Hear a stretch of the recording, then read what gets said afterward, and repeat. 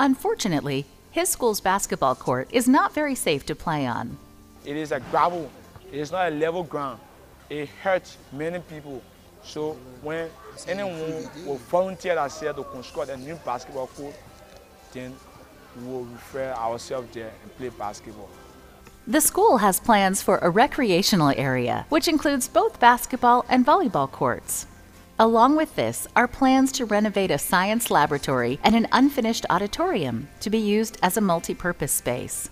During big events like graduation, the school spends a lot of money to rent other auditoriums because they don't have a place of their own. With new chairs, the necessary equipment, and a few finishing touches, the school could have a functional auditorium, making it the biggest auditorium in Buchanan. It will alleviate most of the problem we have with congestion. To have a greater impact for our students, where we have an able environment where we can assemble freely together as a school. More and more parents choose to send their children to the Seventh-day Adventist School in Buchanan because of the high-quality education they provide and the good values they teach. A portion of your 13th Sabbath offering this quarter will help construct a new recreational area, a science laboratory, and an auditorium here. Please pray for the Buchanan Seventh-day Adventist School in Liberia as they minister to more students, provide quality education, and teach them about the love of God. Thank you for supporting the 13th Sabbath offering.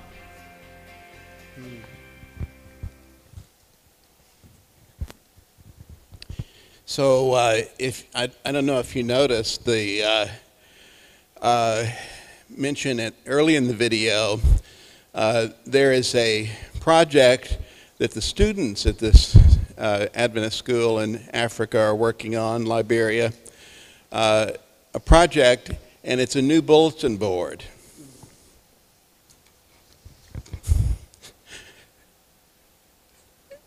And I think that that gives you an idea. That's a major project for them. That tells us how much they need our help with more basic things like a basketball court and an assembly hall, etc. So your tithe envelopes are in the pew there, and if you haven't already given online, just put your 13th Sabbath School offering in a tithe envelope, and then you can put it in the collection box in the back when Sabbath School is over. Next slide, Gary. We just seem to really be having audio-visual problems again today.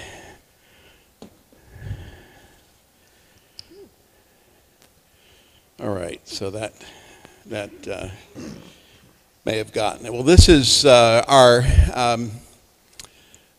our quarterly and new materials for next quarter, beginning next Sabbath, on studying the topic of Christian education. And these lessons will be written, each one will be written by a different Adventist college president. So kind of an interesting way to assemble the lessons. And of course there is, in the middle there is a collection of Ellen White notes on education that goes along with the lesson. And then on the far right, as you're looking at the screen, is the what's called the Bible bookshelf book for this coming quarter, which goes along with the lessons, and it's written by Gordon Beats, who is a long-time Adventist educator and author. So this is going to be a very interesting series of lessons for us to study. And next slide, Gary. See if we can make it advance. No, not that. The next, back up one.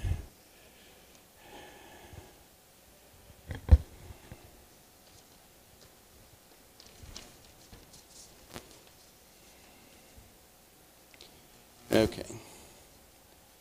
So this next slide. Okay, now we're okay. So this is your Sabbath School Net website. If you have want to look into more details than just in the quarterly, we have quarterlies available for you as well. So it's now time for us to get right into our lesson, the final lesson on the series from Mark Finley on making friends for God.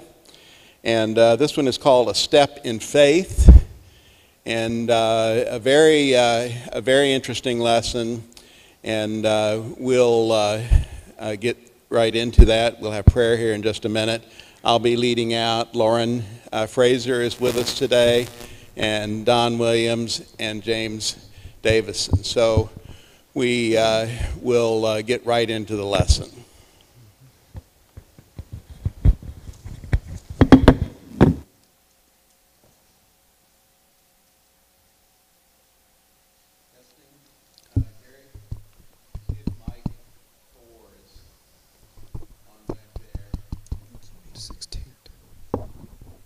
Can you hear me?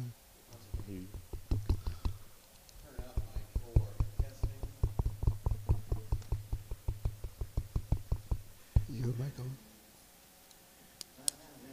Testing, there we go. Oh, yeah.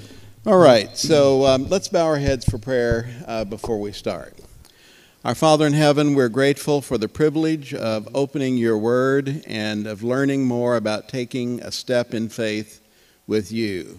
And the most important thing we can learn today is what faith really means and what it means to have a relationship with you. And we ask these things in Jesus' name, amen. Amen. Amen. Well, our lesson is, like the title, is about taking steps in faith, but with a specific emphasis, and that is on leading other people to Jesus. Mm-hmm. And Jesus leads us, and this is a very good illustration based on a vision that Ellen White had, and she wrote down in the book Early Writings about Jesus physically leading his people as they head for the kingdom of heaven. And this really summarizes in just a picture, basically, the whole idea of our relationship with God. Would one of you guys like to read, or girl, our memory verse? Let this mind be in you, which was also in Christ Jesus, who, being in the form of God, did not consider it robbery to be equal with God, but made himself of no reputation, taking the form of a bondservant, and coming in the likeness of men. All right, so a very important text from Philippians, and we're going to look at this in more detail here in a minute.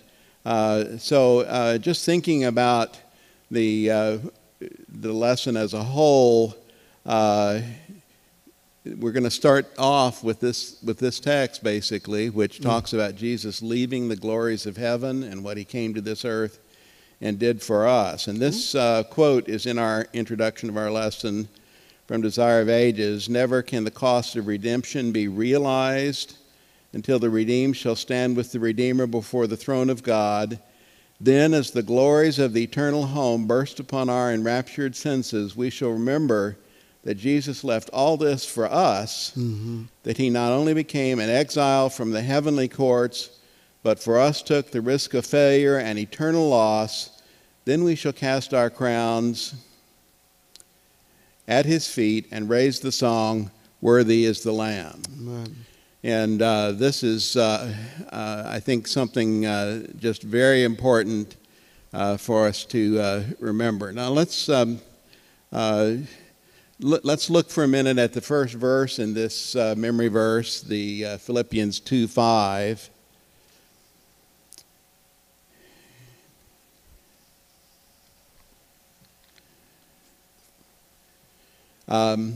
Let this mind be in you, which was also in Christ Jesus. Right. And I just wondered if anyone had any thoughts about what this means to let the mind be in us that was in Christ Jesus. Any ideas on that? Well, I just think about the life of Christ as we study Christ and his approach to ministry, interaction with people. Okay. It should be our approach to ministry. I mean, we should. He's our role model. He's our mentor, and so that mind of Christ should be the mind of his disciples. Okay, so the attitude maybe that Christ had is an attitude that we should have just towards life in general, but it raises the further question. This is just very slow and changing. What would have governed Jesus' thought patterns? What is it that really was, the guiding principle of his life? I think that he constantly thought, is this in conjunction with the will of my Father? What would my, am I in lockstep with him? What did he base that will of his Father on? What something he learned from his mother? Lauren's got her hand on the mic. Well, we know that God is love, and I think that was always on his mind. How can I show love to people? And I think that that's why Jesus was a friend maker. He made friends with people, and I think that better enabled him when he was thinking about how can I love people to actually serve them and bring them closer to him. Okay, that's good. Any other ideas? Yeah. In John 6:40, Jesus says, and this is the will of him that sent me, that everyone would see it, the Son, and believe it on him, may have everlasting life, and I will raise him up at the last day. So that mind of Christ was always on his Father's will, that men would see the Son. Okay. How did Christ learn about his Father's will? He was a baby in the beginning. How did he learn about his Father's will? Yeah, nice. I'm fishing for a specific answer. Yeah, first of all, I think his mother was a great teacher. Okay. And then of course the Holy Spirit. How did she teach Jesus?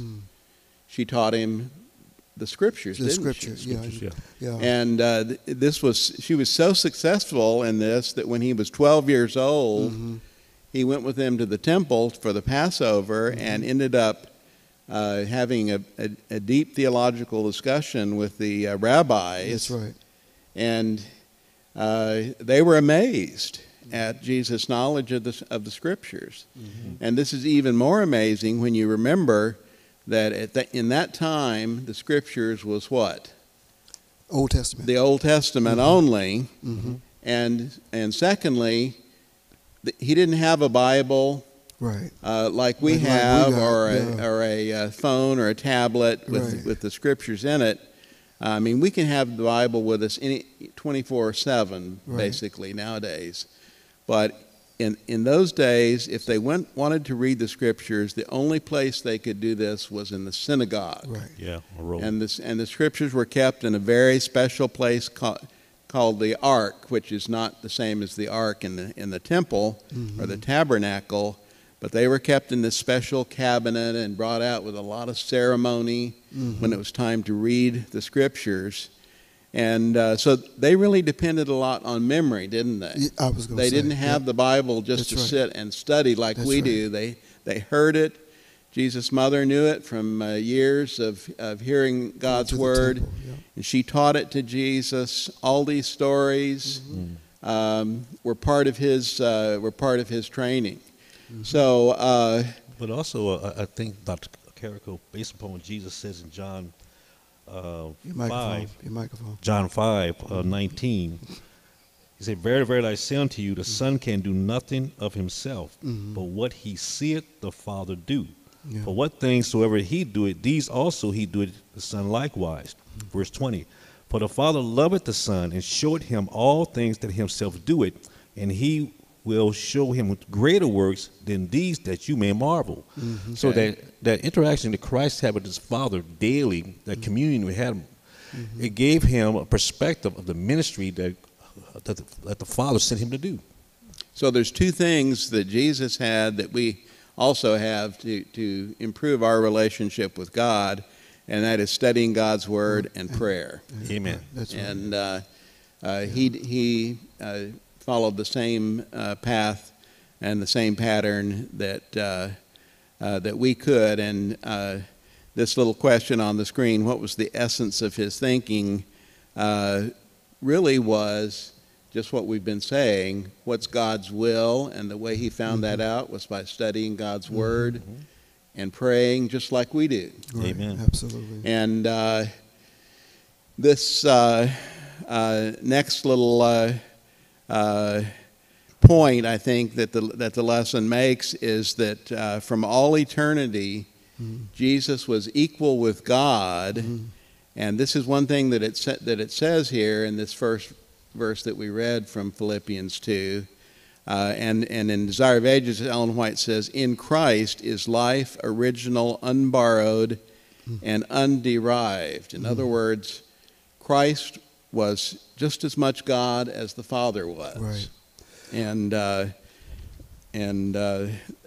sense that Christ was the only begotten Son is not in the sense that somehow Christ came from the Father, but it's the relationship that they had together as part of the Godhead.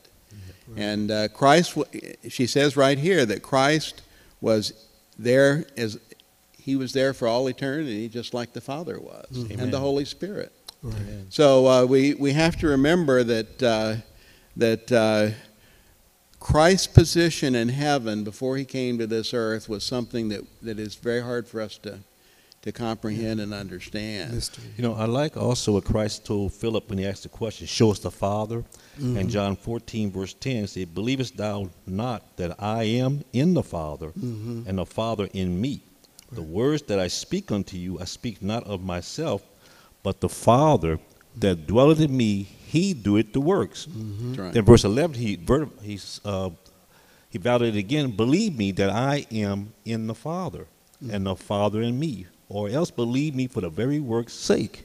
Yeah. So that relationship, I mean, it was like a thread, you know, I mean, That's right. together. So, and then Jesus, just a little later on in that chapter, or maybe it's the next chapter, he says, if you've seen me, You've seen the Father. you've seen the Father. Yes. So it's not just that there was that Jesus thought about God a lot, and it occupied his thoughts. Literally, Jesus and the Father were one in every sense. And this, of course, started in eternity before Jesus came to this earth. And so this idea of self-sacrificial love, I think, is really important. Lauren, would you just read this Philippians 2:5-11 for us, if I can get it to actually come up on the screen here. I've clicked on it. There we go. There we go. Let this mind be in you, which was also in Christ Jesus, who being in the form of God did not consider it robbery to be equal with God, but made himself of no reputation, taking the form of a bondservant and coming in the likeness of men. And being found in appearance as a man, he humbled himself and became obedient to the point of death, even the death of the cross. Therefore God also has highly exalted him and given him the name which is above every name, that at the name of Jesus every knee should bow, of those in heaven and of those on earth and of those under the earth, and that every tongue should confess that Jesus Christ is Lord, to the glory of God the Father. Amen. So in just these few verses, Paul is describing to the Philippians the whole process of the incarnation of Jesus, starting out as God and becoming man. And some people have called this the ladder that Jesus, we remember the story of Jacob's ladder in the Old Testament. And the ladder there was symbolic of Christ himself, which connects heaven and earth. And so this is an outline of this ladder in Philippians 2. Jesus was part of the Godhead,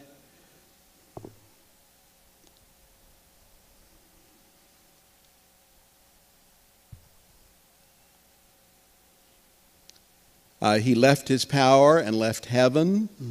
He was not willing to just stay where he was. He went out of his comfort zone, as it says several times in the lesson. Right. He became a human being. Just think what a condescension that was, to actually, for the creator of the universe to become one of his creatures, and not an adult human being, but a helpless baby. So can you imagine any more vulnerable way to come into enemy territory, so to speak, than to come as a baby and be totally dependent on other people, for everything. That's right. Literally, for your food, your protection, your safety, your clothing, Education. everything. Yeah, education. Education, for sure. Yeah. And then he grew up to be a servant. And I put in here a disreputable servant, because it says he became of no reputation in Philippians 2. So Jesus was not only a human being who started out as a baby, went into childhood, he was a teenager, just like us, and eventually an adult. He didn't have a fancy reputation, and he behaved himself as would a servant. And then he suffered death. He was killed by his own creation. This is just, again, this is telling us about what God is like through this process that Jesus went through. And it wasn't just any death. His death was the worst that we can imagine, that of crucifixion. So then is the process that almost goes in reverse. After his humiliating death, he was resurrected and exalted, and he returned to heaven. And one day he will come back to earth. And, of course, that's part of our name as a church is Adventist. We're looking for the second advent of Christ. And then Paul says, every knee on earth and in heaven will bow to Jesus. After all these steps down, he's lifted back up in his relationship with the Father. Every person will confess that Jesus Christ is Lord, and because of him, the whole passage ends.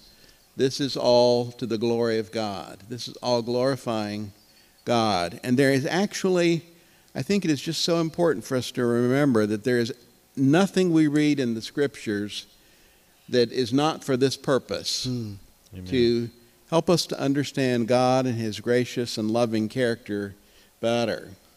And that was Jesus' whole purpose here on earth, wasn't it? To help us to understand what God was like. I was thinking about the sacrifice that you were sharing. Hebrews, the 2nd chapter, verse 14, brings out also, for as much then as the children are partakers of flesh and blood, he also himself likewise took part of the same, that through death he might destroy him that had the power of death, that is the devil. Then I love verse 16 says, for verily he took on not on him the nature of angels, but he took on him the seed of Abraham. Wherefore in all things it behooved him to be made like unto his brethren, that he might be a merciful and faithful high priest in things pertaining to God, to make reconciliation for the sins of people. So the sacrifice that Christ made, he became one of us. That's right. To let us know that we can make it. We can overcome through his power, through his strength. And as you said, he returned again. He promised to come back and receive us. What is it that makes it so important that Jesus came and became one of us? What problem existed before Jesus came down here? Did we understand what God was really like from the Old Testament, I guess, is what I'm saying. No, Satan's accusation is that Christ, God, is an unfair arbiter and that sort of things. So our understanding of God was marred, and again and again, if you look in the Old Testament, you find that God's people, they don't have a real clear conception of who God is because because of the sin issue. And so he came, I think, to set the record straight. And we can understand how this would be, can't we? Yeah, absolutely, because of sin. God often, just because of the stubborn nature of his people in the Old Testament, the children of Israel, he had to be very stern with them. And when he came to Mount Sinai, he was not a suffering servant. He was a devouring atomic fire on top of Mount Sinai. Right. And literally, Moses had to be shielded by solid rock in order to survive and even close to God's presence. So there's, their experience up to this point, they saw God's power, but they didn't fully understand his love. Now, that's there in the Old Testament. That's right. So I think Philip's question was very important. John 14 says, show us the Father. That's right. And as you said earlier, he says, if you've seen me, you've seen the Father. Right. And so they had a demonstration of the Father and the love of Jesus as he ministered to people, as he helped people, as he raised the dead, as he preached the good news of salvation. And we get a better understanding in our own human nature, the Father, through his Son. Right. And that's really what, back to the topic of making friends for God, that's really what we've been talking about all quarter, isn't it? That our job is not to teach people just about specific doctrines. Right. Our real job, and that's what the doctrines support, is to help people understand what God is really like. Right. And that he wants to reach out to them if they're just willing to return his love and his interest in them. So this whole idea of the incarnation, all these steps that Christ took down to be with us, it was not just him showing off. Right. It was really necessary for us to understand what God is. The only way we could understand what God is truly like is to see God in human form. And if you see Jesus and you see how he behaves in a certain situation, then you know how God behaves in that same situation. That's right. You set a wonderful example, and gives me a good chance to get back to some of the first things you said in the introduction that we need to focus on. It talked about him being in exile. He exiled himself from heaven. And not only that, the lesson brings out, it says, the risk of failure and eternal loss. So then, as we see Jesus, and if we see Jesus and we see the Father, we see that everything is placed out there for our redemption. So this was a big. There was a risk. There was a risk, wasn't there? An actual risk that there could be a total separation.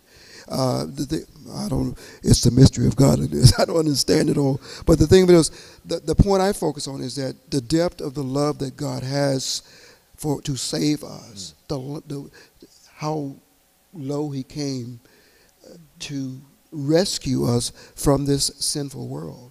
It's just amazing. And the book Desire of Ages says that when Jesus was on the cross, to every appearance, everything that he could see and understand, this was it. This was eternal separation from his Father. Right.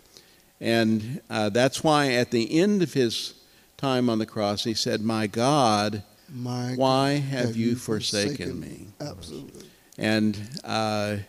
And of course, the answer to that is because of the terrible effects of sin and rebellion. Yeah. And Jesus was going through this really as a demonstration for us to understand this is what sin is like. This is what rebellion leads to. Right. And absolutely. And if as we look at Jesus' life and how he lived, also a demonstration of how we can live and be closer to God as well. Amen. Now you're related to the Father. Yep. Where were we? Self-sacrificing, commitment, call. if Jesus is in our minds, our lives will follow this same pattern. So that's what it means when Paul says, let this mind be in you, which was also in Christ Jesus. And how do we bring Jesus into our minds? Just in a practical sense. Well, to me, it's that daily study of his word. Okay, right. we think about Jesus. Right. That's what this means. Yeah. Right. He could have said, thinking about Jesus is what will give you the same victory that he had. Yeah. Amen. And thinking about what he did, and of course, like you say, studying his word, praying, those are the practical ways. But our thoughts, if our thoughts are continually on other things, worldliness, this mind is not in us that was in Christ Jesus. If our thoughts are on Jesus and the Father and his love for us, then that is how we actually fulfill these words that Paul spoke. So let's go on now to Monday's lesson. This is about Jesus' call to the disciples. And someone want to read Matthew 4:18-20? And Jesus, walking by the Sea of Galilee, saw two brothers, Simon called Peter and Andrew his brother, casting a net into the sea, for they were fishermen. Then he said to them, follow me, and I will make you fishers of men. They immediately left their nets and followed him. So, they were, Jesus called them, and they acted on that call. And that's very important, isn't it? Amen. Yes. Same thing with Matthew, the tax collector. Jesus is passing by. He sees him sitting at his tax booth, and he says, follow me. So what does Matthew do? Does he say, well, let me just fix all this stuff up, put all my money in the safe, be sure I've submitted all my tax returns to Caesar, and then I'll come and find you? No, it says he rose and he followed him. Right. And the idea is that he left everything behind. Yeah. And Matthew was a very rich and powerful man, and a tax Yes. collector, of course, was an agent of the emperor. And so this is the reaction we need to have when Jesus asks us to follow him. Yeah. And what did Jesus, when he asked the fishermen in that other text? It's not. It is in this verse. After they follow him, what does he want them to do? Yeah. It's down toward the bottom of the paragraph there. He will make them Immediately fishers of left in men. Follow me, I will make you fishers of men. And that does not mean go fishing for fish down at Grand Lake. Yeah. It means going out and, like the whole topic of our lesson this quarter, making friends for God. Right. That we're pursuing people who don't know God, and we're trying to make that introduction to them. It's crucial for us. Psalms 119 verse 60 says, I made haste and delayed not to keep the commandments. So you see that underlying theme all through Scripture is that, today is the day of salvation. If you harden not your heart, now's the time. When the Spirit of God, when the voice of God comes to you, you need to stop what you're doing. You need to follow, because eternal life is at stake. So, at this moment in time, as we're talking about these things, some of us are experiencing impressions from the Holy Spirit in our minds saying, well, you need to be more involved in sharing this with other people. Right. Amen. And the natural reaction is just this thing, to put it off, to wait until we get all of our tax returns filed, and this, that, and the other. Yeah. And of course, the risk is what? Let me get my hair fixed first. Yeah. I got to dress up. What's the danger if we put things off? There's a passage in Isaiah 43, verse 10, that compared to what Jesus was doing here. It says, you are my witnesses, said the Lord, and my servant whom I have chosen, that you may know and believe me, and understand that I am he. Before me there was no God formed, neither shall there be after me. I, even I, am the Lord, and beside me there is no Savior. And verse 12 says, I have declared and have saved and have shown when there was no strange God among you. Therefore you are my witnesses, said the Lord, that I am God. Yeah. Okay. So when God makes an impression on us, Yes. whether it's to follow him as a Christian or whether it's to follow him as a witness, if we don't act on that response right at that moment, there's a risk that we will become distracted, isn't That's there? right. And farther separated That, from God. that the devil will come into our lives and say, well, here's something that's very important you need to do first. That's right. That's right. And your family will come to you and say, this is something I need for you to help me with. Right. And the church will come to you and say, will you please take care of this job in the church? And if anything, even those things that are wonderful in and of themselves, Yes. if that comes between us and our following God's leading and Right. his direction, then it's a danger to us, isn't it? That's right. You know, and on that note, and in that area, you know, it's easy for us to think that the pastor has to do all the work in the church or an elected official in the church. But God's call is for all of humanity, isn't it? That's right. It's not just for the pastor or the teacher or whoever it is. Right. God calls all of us to be laborers in the vineyard. So we don't throw Okay. that out there. Yeah, I believe it's a point made towards the end of the lesson, like it's really a mistake not to use and access everybody's talents and gifts Yes. in the church That's right. to reach out to people, because one person isn't going to do it. We all have to be involved, and every single one of us has things that has gifts and talents that we can use That's to right. bring people to Christ. Amen. Beautiful. Amen. So when God asks us to do something, and this brings us to Tuesday lesson about Paul, or Saul as he was known then,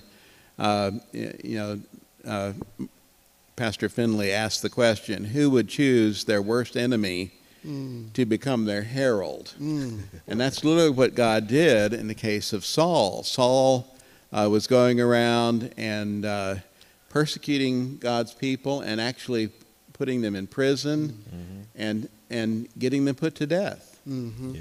And so he's an example of someone that we would not choose as a minister of the gospel or as a witness. But of course, Jesus, just like it said in the Old Testament when they were looking at the sons of Jesse to anoint a king. Samuel kept looking at the different sons, and they were really, some of them were really impressive and strong and noble and kingly, and a lot of hair. And God said, Samuel said, surely this is the one, surely this is the one. Right. But then God said, wait a minute. Yeah. I don't look at people like you do. You're right. That's right. I look at their thoughts. He said, God looks at their heart, but that's that's what was being communicated in their understanding of physiology. I look at their thoughts and their motives, and I don't look at people like you do. Yeah, he just doesn't look at people like we do, because in the lesson, this part of the lesson also brings out, he actually chooses the demoniac. That's right. And the Canaanite woman, I mean, we would horror, but God is, he sees. And so we need to think like Jesus did, have the mind of Christ, and we need to look beyond what a person does to us, what a person is doing, and we need to go to God with each person that we run in contact with and see them as God could see them. That's right. If we could do that, we would be an improved movement of people. And of course, this story of Paul, in the process of all this resistance against God, God suddenly gets his attention, literally knocks him out of his saddle, and blinds him with his presence. Right. And so there would be two ways you could respond to that, wouldn't there be? Yes, that's right. You could be resistant. You could say, God, why are you doing this to me? no wonder, I'm trying to do your will and taking care and getting rid of these Christians that are opposing your Jewish people. And Saul could have been resistant to God. That's right. But instead, he responded to Christ because he began to realize that's who was. Christ told him that's who had stopped him, and gave him directions. And our time is fleeing, but in Acts 9 is this wonderful story of him being blinded, and then he goes to on into someone else's house and stays for a few days. He's blind. That's right. And then God actually sends one of his church members, Ananias, probably just like one of us, grave reservations about coming and even being in the room with this guy, because he's the one that's been hauling all of God's people into jail. And God tells him to go talk to Saul and lay hands on him. And he does, and Saul is given his sight, and suddenly Saul is completely turned around in his direction, isn't it? Because it says he was strengthened after he had received food. He spent some days with the disciples at Damascus, and immediately he preached Christ in the synagogue, that he is the Son of God. Amen. And so Paul went from one who was, from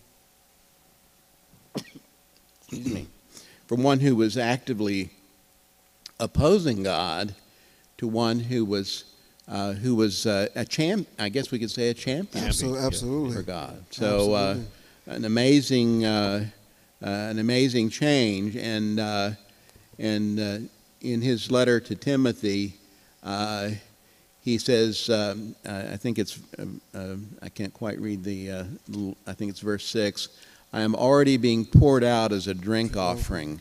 Very graphic way of describing what was happening to Paul as he was serving God.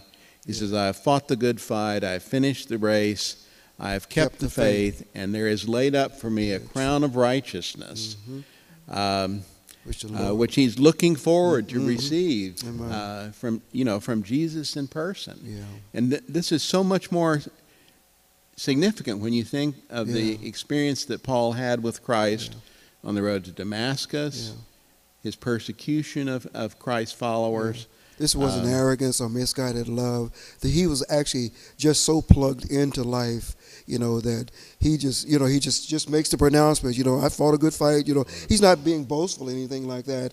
And that's a good thing about it, because he's connected with the source of life. Right. He's finally connected with the source of life. That's He right. can do whatever. He talks about it. Also, I'm just jumping in. He had been stoned, he'd been, been beat up. He had all kinds of, if you read that in the He'd been left for dead several times. Corinthians. And it also says, too, and I'm going to get back to this section of the lesson, too. It talks about the demoniac, the Samaritan one, and the prostitute and the tax collector. It says they could not be silenced. They were connected with the source of. They couldn't be silenced. Amen. And it does say, we just read, that he immediately, after his conversion, went and started preaching about Jesus. Amen. And remember what it says there. He was preaching that Christ is the Son of God. He's preaching the whole gospel, not just about one doctrine, one pet doctrine that he might have. That's right. But he's teaching the basic gospel, which is the truth about God. I'm a vegetarian. I'd like to talk about the power that Paul had, and he's able to preach the gospel. In Jeremiah chapter 1, verse 8 and 9, where God called Jeremiah, said, "Be not afraid of their faces, for I am with thee to deliver thee," said the Lord. But here God said in verse 9, "Then the Lord put forth his hand and touched my mouth. And the Lord said unto me, Behold, I have put my words in your mouth." And when you said Paul was sharing the gospel, God put his words in Paul's mouth, and he was able to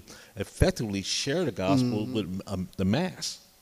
So, and Jeremiah's experience was similar to Paul's. God had a job for him to do in giving the message to other people. And God not only said, you need to do this, he told him what to say. Amen. Amen. Yeah. So let's go on to Wednesday's lesson, the demands of love.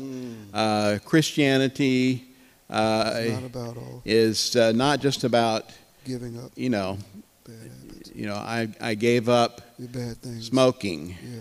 or I gave up partying or drinking. That's not what Christianity, being a Christian, is all about. That's right. Because actually all those things, when you really think about it, those are harmful Right. harmful things that, it's not, we're not giving up anything. It's beneficial to us to not have those things involved in our lives. But it is, Jesus gave up all the good things of heaven so that everyone else so that we could all be saved. Amen. And so it's sort of putting it all in perspective, isn't it? To understand what Christ did for us. Anything we can do in response to his call is nothing by comparison, isn't it? Once we get to heaven. Well, let's go on.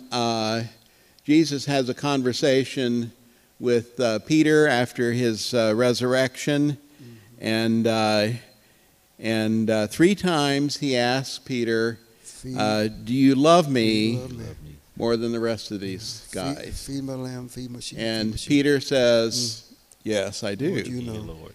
And there's a lot of interesting things to go into in this passage, which we won't have time. But it was why did Jesus ask him this question 3 times? That's my question.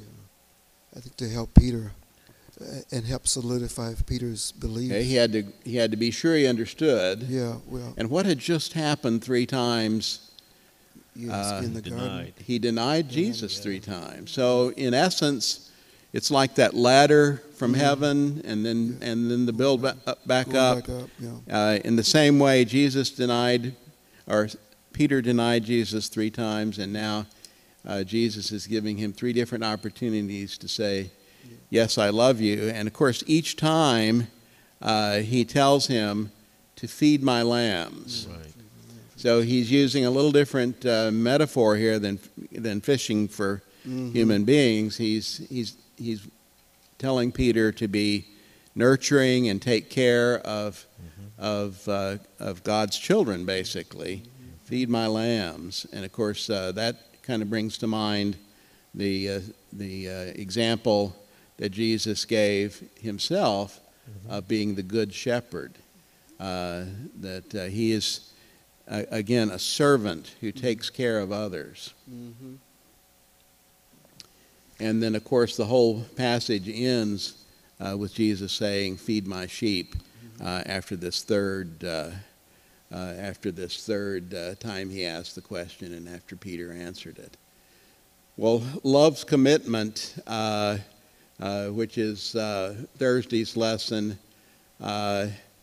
Jesus then goes ahead and talks to Peter about what's going to happen someday, how he's going to suffer. He's going to be led away and stretched out his hands. And that Peter was crucified, wasn't he? That's right. Eventually, he gave his life for Jesus. And it says that Jesus said this to indicate the kind of death by which Peter would glorify God. And that is so important to remember, isn't it? That it is not about glorifying Peter or glorifying ourselves. When we do things for God, it's all about bringing glory to God. Yeah. I think about Peter, and from the last presentation to where we are now, Peter is like many of us today. I mean, we have started off being a Christian, and things happen in our life that help us to go south. But Christ let us know there's hope. And he asked the question to Peter again for validation, "Do you love me?" And Peter said, "Yes, Lord." He said, "Feed my sheep and feed my lambs." And, Peter was validated with Christ at that period. And as you were sharing that, he went on to be a champion for the Lord, like Paul. That's right. That's right. Well, we're almost to the end of our time. I wanted to just, as we wrap things up, I just wanted to play this little video summary of our quarters lessons. Okay. This is prepared by the South Pacific Division, so way down around Australia and the South Pacific. And just think about this for just a minute before we conclude.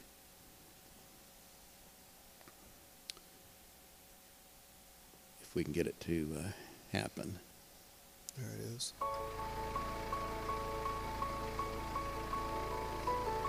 Sharing God's message with everyone is a leap in faith. It leads us out of our comfort into uncharted waters. At times, it's a sacrifice, but the joys our Saviour offers are far greater. To follow Jesus means that we love as He loved, serve as He served, and care for others as He cared. The essence of God's thinking was self-sacrificial love. To empty us of selfish ambition will cost us something. It cost Jesus everything. From all eternity, Christ was equal with God, but He gave up His divine privileges. He took on the form of a man and became a humble servant of humanity. In the ultimate act of love, on the cross, He gave His life to save ours, eternally. Heaven is worth any sacrifice we make on earth. The disciples left their boats, occupations, and familiar surroundings to follow Jesus. They sensed the call to a higher purpose. God may not be calling you to leave your profession today, but He is calling you to an extraordinary life. Deep within all our hearts, there is a longing for something more in life. We want to live for something worthwhile, for a better purpose. When Paul accepted Christ, his whole life was radically changed. Christ gave him an entirely new future. He led him out of his comfort zone to experiences he could hardly have imagined. Through the Holy Spirit's guidance, the Apostle Paul proclaimed the Word of God to thousands throughout the Mediterranean. His witness changed the history of Christianity and the world. Jesus often chooses the most unlikely candidates to witness for Him. Think of a prostitute, a tax collector, uneducated fisherman, and a fierce persecutor of Christianity. These were all changed by grace and then sent with joy in their hearts to tell the story of what Christ had done. They never tired of telling the story. God is calling each one of us to participate with Him in His work of changing the world. Our love for Christ compels us to do something for humanity. You may feel like you've desperately failed God. You may have denied Him by your actions more than once. The good news is that grace is still available, and God is not done with you yet. There's a place in His work for you if you are willing. Every moment is too precious to spend selfishly. When we respond to God's love by reaching out in service and sharing Christ with others, we experience life's greatest joy.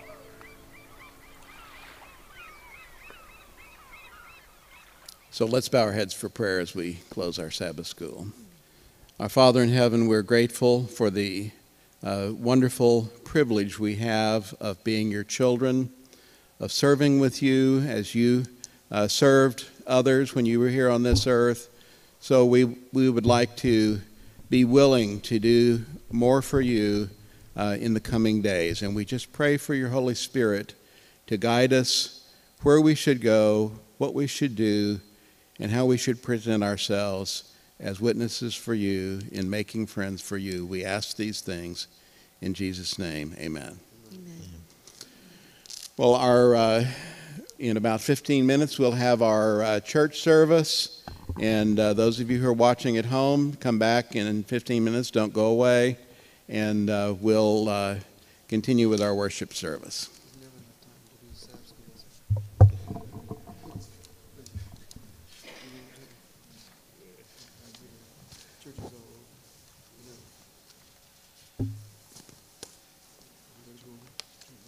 Too rich, brother. Too rich. I'm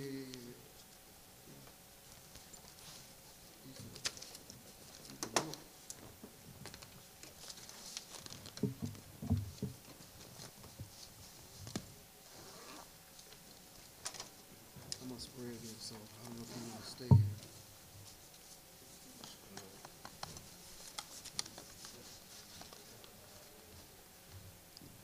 All right, thank you, sir. Get it all. I'm gonna spread it. Yep.